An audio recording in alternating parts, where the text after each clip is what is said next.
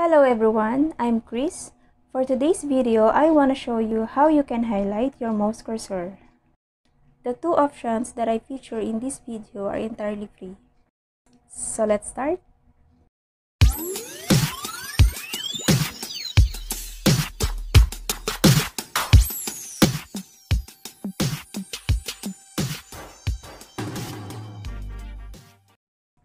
So, ang una nyong gagawin ay pumunta muna kayo sa search bar.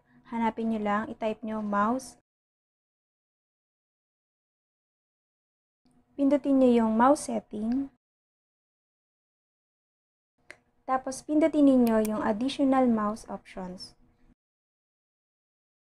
Tapos, hanapin nyo yung pointers. Yan yung mga available na pwede nyong magamit.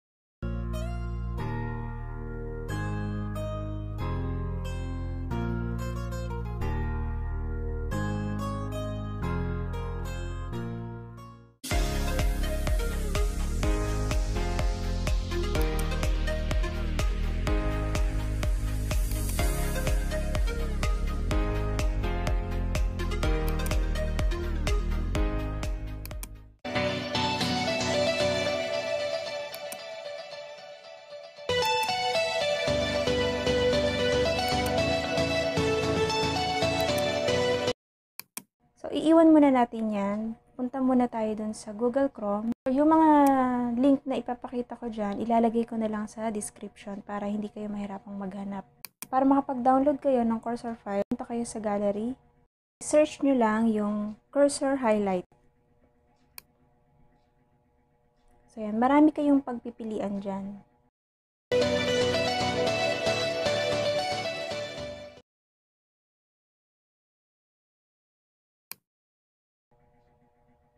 Diyan sa may order by, ang nakalagay dyan, dapat downloads. Ito. So, yan ang nagustuhan kong i-download. Pindutin nyo lang yung download.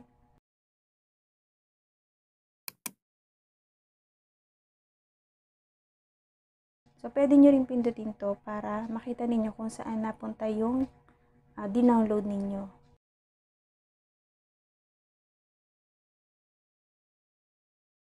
So, makikita nyo, ayan yung na-download ko.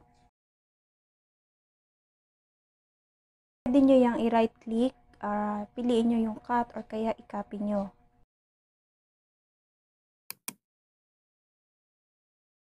So, pag na-copy nyo na yan, punta lang kayo sa Drive C. Double click nyo lang yung Windows. Tapos, hanapin niyo yung cursors.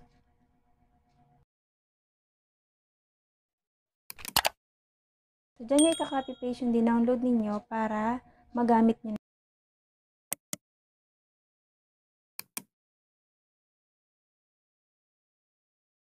Continue nyo lang.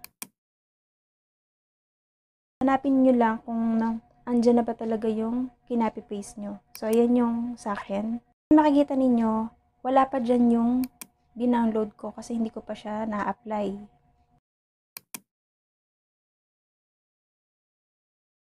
Puntahan natin yung browse. Tapos, diretso na kayo dun eh. Hanapin nyo lang yung dinownload ninyo.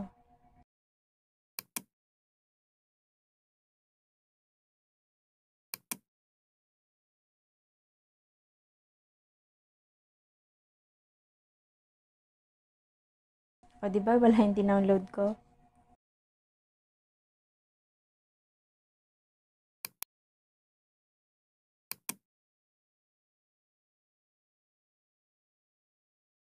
So, click nyo lang pag nakita nyo na yon.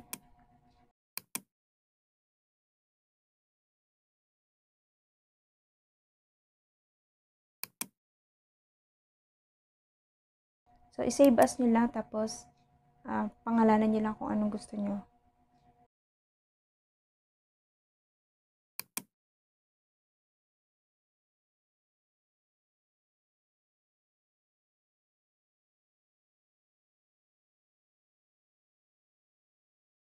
Click nyo lang yung apply. So, kung ayaw nyo nang i-activate, none lang ang piliin nyo tapos apply. So, ayan, makikita ninyo okay na siya, wala na. Ayan, makikita ninyo, Kasi dahil tutorial to, dapat ang makikita nyo lang sa cursor ko is color. Green ba yan? Basta kung yan yung pinili ko na yan. Kaya lang may dilaw dyan kasi nga tutorial to. Kaya para mas madali ninyong makita kung ano yung kiniklik ko. So ito yung pangalawa na ibibigay ko sa inyo kung paano kayo makapag-download. Yung link na to makikita nyo rin sa description ko. Scroll down nyo lang yan. Tapos hanapin ninyo yung cursor highlighter version 2.2. So una, kailangan muna ninyong i-download yung AutoHotkey.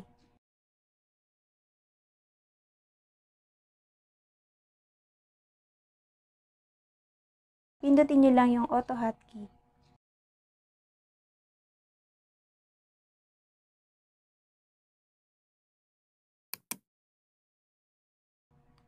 Piliin nyo lang yung download current version. Diyan sa arrow na yan, pindutin nyo lang para makita ninyo yung folder kung saan siya napunta.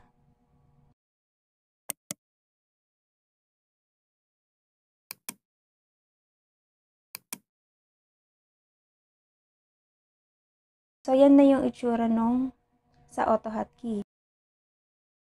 Susunod din yung iti-download itong yung nakamark na yan na dilaw. Kasi kailangan dalawa yan para mag-run. Pindutin nyo lang yung download. Makikita nyo na naman sa taskbar kung pwede na siyang i-open. So, dapat na-install nyo muna itong una nating dinownload na AutoHotkey. So, yan. Ito na yung lalabas. Click nyo lang yon.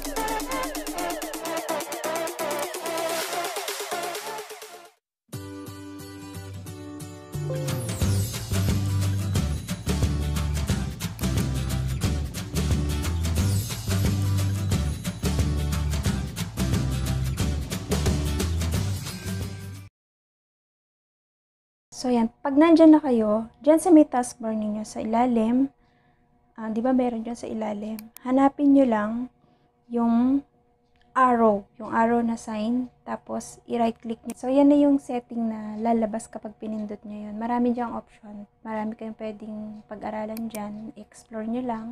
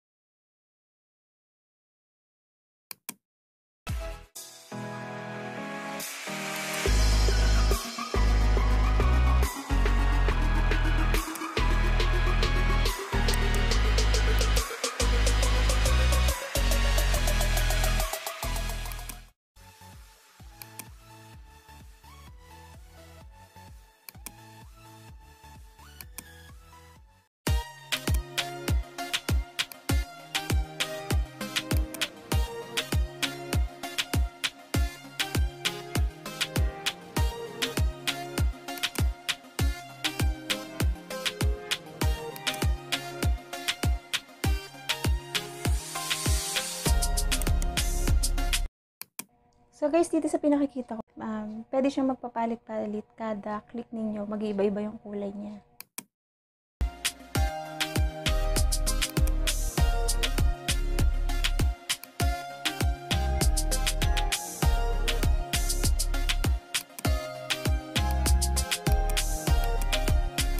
Bago ko makalimutan, bago nyo i-download yung AutoHotkey, i-off nyo muna yung unang ginamit ninyo sa cursor, yung kaninang ginawa natin, yung unang-una, para ma-apply nyo yung pangalawang dinownload natin. Pag ayaw nyo na siyang i-apply, pwede nyo nang i-disable yon doon sa may mouse setting. Pindutin nyo lang yung none. O kaya, check nyo rin doon sa may arrow kung may makikita kayo na pwede siyang i-disable. If you found this video helpful, please give me a thumbs up. And don't forget to hit the subscribe button and click the bell to keep you updated. Hope to see you next time.